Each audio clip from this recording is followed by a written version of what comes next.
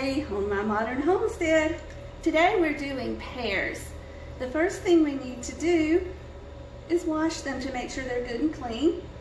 I just filled my sink up with some cold water and a couple of drops of Basic H. And I've just kind of swished them around. So I felt like they were all good and clean, and then I'm just going to move them to cold, clean water.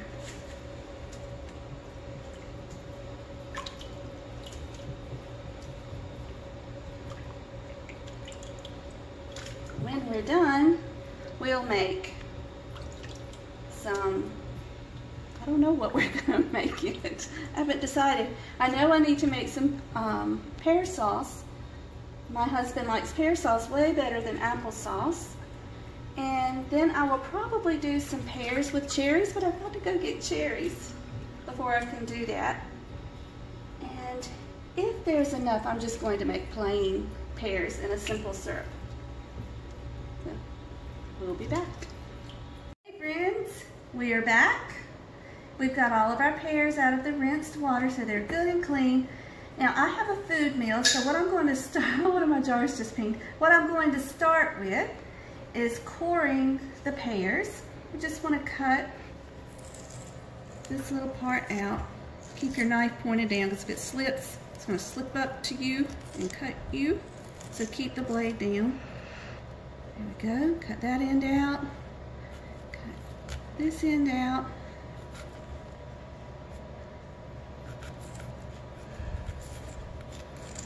Doesn't have to be perfect. Just keep your blade down. Just like that. And then chop it. And we'll cut this part out because we don't want this in our pear sauce.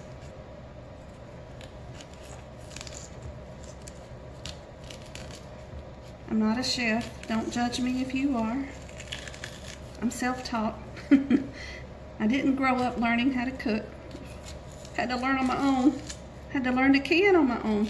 And bless my sweet sister's heart, I have been looking for pears for forever. And she texted me the other day and said, "Sis, I've got all these pears that somebody gave to me. I'm not going to use them all. Would you like them?" Crazy question, sister. Of course I do. So I went yesterday and picked up, and she had canned hers. Oh my goodness, they were so pretty. She did a wonderful job canning hers. So there we go. We just want most of that hard core out to be left with this. They don't have to be small. Do like that. Drop them in some cold water. Try to keep them from turning so brown. And then we've got to get all of these done. We'll be back after a while. Okay, here we go. We've got them all cored and in the water. Now we just have to boil them till they get soft. Okay, here we go. I think we are finally there. I didn't think these poor pears would ever get done. But they are finally fork tender, and we're ready to run them through the mill.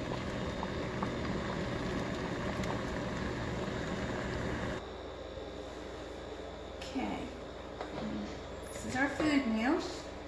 We're using a slotted spoon to remove the pears. Drain off as much of the water as you can.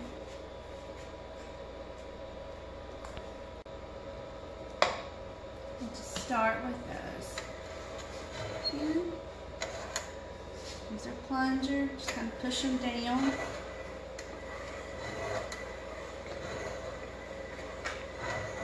Start moving them through.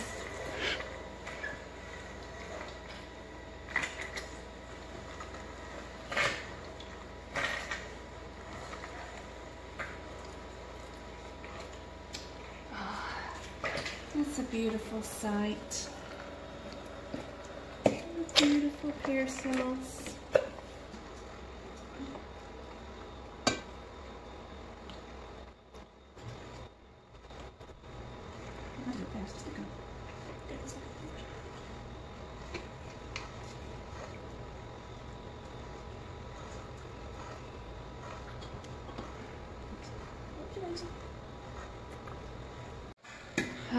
it's so great to have help. We are at the last of the pears and everybody's ready to go to bed.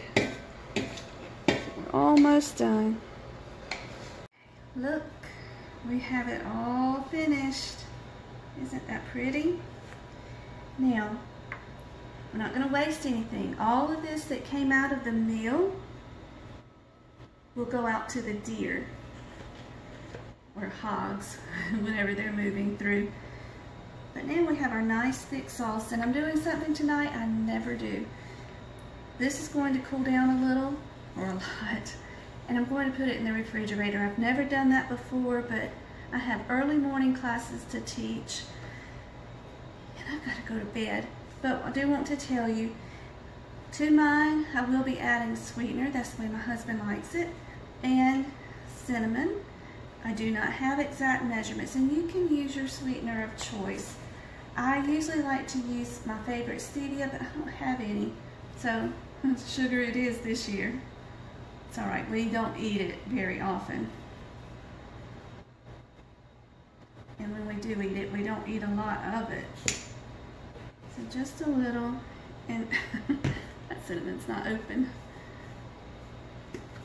And just sprinkle whatever looks right to you, whatever tastes good to you.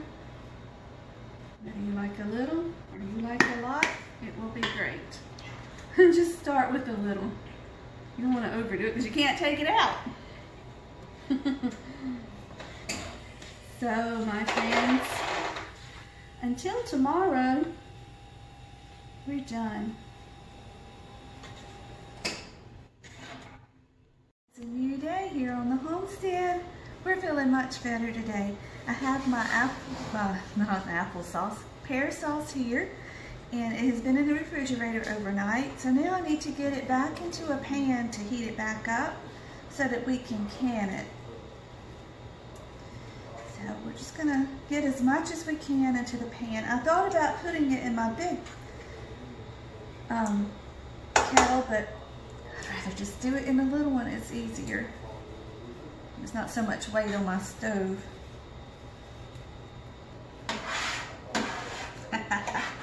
We took this big roaster pan. I made it work. I stuck it all in this little pot. So we're done with that part now. I'll just get this on the stove and get it hot, and we'll be right back.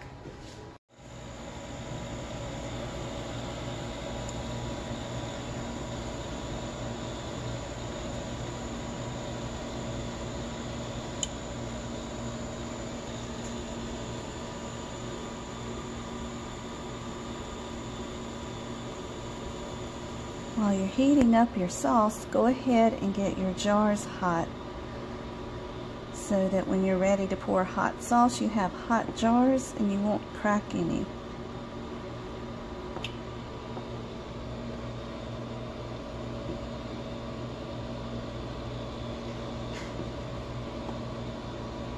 Alright, it's time. Jars are hot. This is light. This is hot. It's slightly boiling. I've already turned it down some. So, it's time to fill the jars.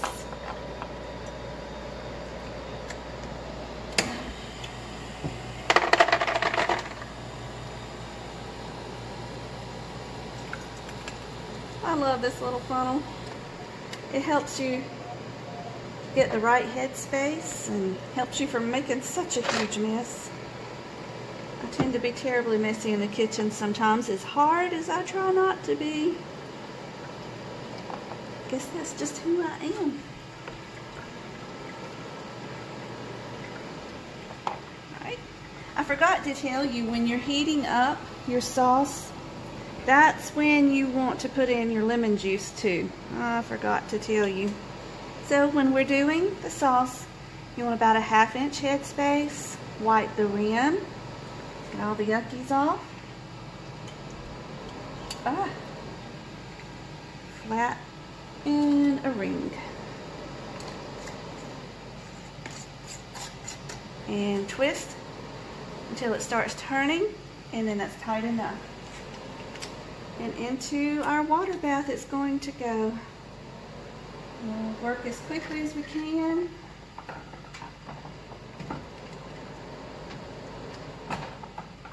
And once we get all of our jars full, we'll be ready to set the timer. Hey, look at the little beauties. They're all ready. I don't know what it was about this year. They took me a while, but they'll be worth it later. Just carefully remove them, and I use an old pot holder, and I'm gonna go sit them to cool.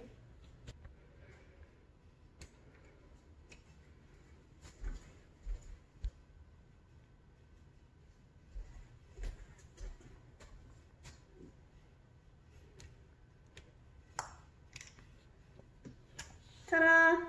There's the last of our pints. Now it's time for the quarts.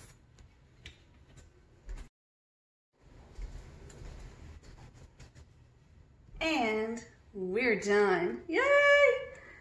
Whew. That was some hard work, but look, it was great work. I'm so glad that part's done.